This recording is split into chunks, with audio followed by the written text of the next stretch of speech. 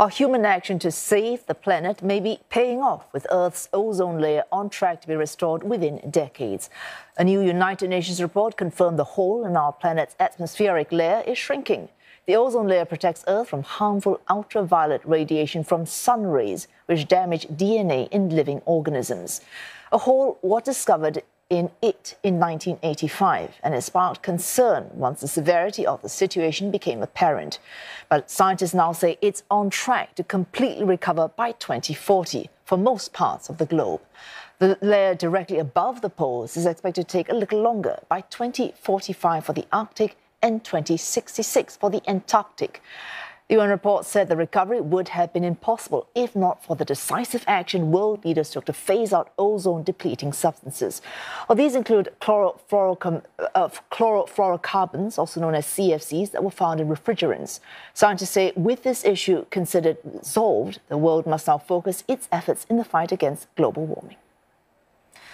Earlier, Benjamin Horton, director of the Earth Observatory of Singapore, told us how solutions towards repairing the ozone layer can be used to deal with other climate issues the world is now facing.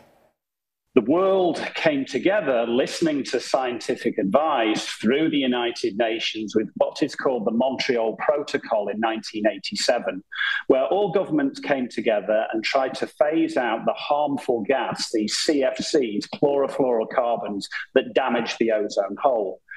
There were a variety of policies, regulations within industry and businesses, and now we see the fruits of our labour that we're trying to solve this problem and that the ozone hole will be repaired in the middle of the 21st century. The solving of the ozone hole provides a framework which could be used to solve the problem of climate change.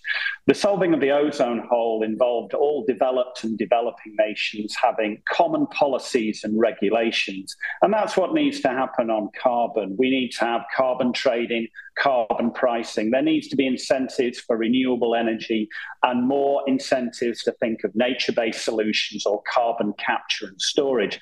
It's only when governments work together with businesses, it's only when governments are led by science that we can try and solve one of the problems, which is potentially an existential crisis to civilization in the 21st century.